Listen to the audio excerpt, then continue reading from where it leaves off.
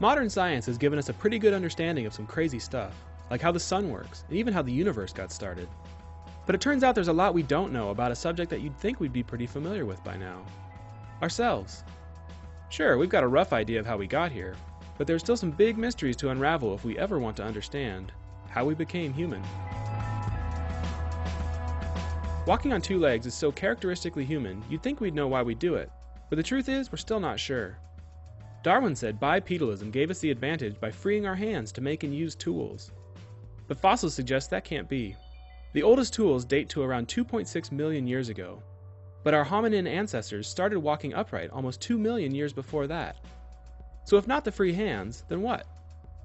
Some think walking upright allowed early hominins to better spot predators. Others point out that walking on two legs allows us to travel farther, faster, giving us larger territories to roam. It doesn't have to be one or the other, though.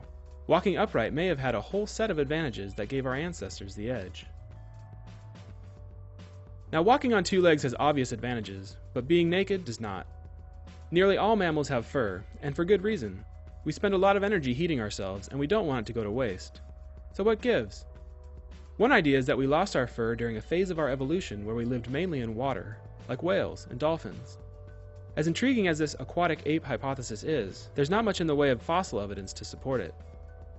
Another theory says we lost our fur when our ancestors ditched the forests to hang out on the savanna around 1.7 million years ago. Overheating would have been a real danger, so those with less fur might have had a better shot at survival.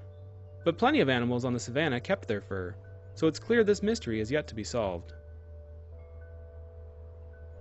Being naked and bipedal is cool and all, but what really sets us apart is our upgraded gray matter.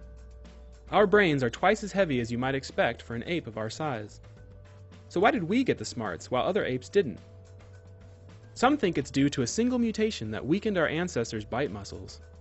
This reduced the force across our skulls, allowing them to balloon out, filling with brain. More brain means we could better find and ration food and invent new technology. But the biggest driver of big brains was most likely ourselves. Keeping tabs on your place in the social structure would seem to reward those with more brain power. In fact, fossils indicate that proxies for social pressures, like group size and living density, rather than environmental pressures, were more closely associated with larger brains in our ancestors. The thing is, though, we Homo sapiens aren't the only animals to walk on two legs, lose our fur, or have decent-sized brains. For tens of thousands of years, we walked the planet with at least 4 other types of hominins, and we all shared roughly similar traits. They're now extinct, but we remain.